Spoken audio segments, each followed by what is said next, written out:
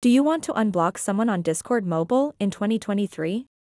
In this step-by-step tutorial, I'll show you how to quickly and easily unblock someone on Discord on your mobile device.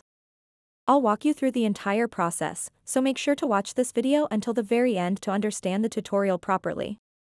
To get started, open up the Discord mobile app and then tap on these three lines at the top left corner of the screen. And then tap on the profile picture icon at the bottom right corner of the screen. After that, tap Account. And then scroll down to the bottom of the page and tap Blocked Users.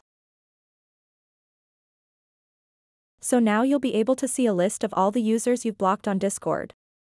If you want to unblock someone on this block list, find the user that you want to unblock, and then simply tap on the Unblock button next to them.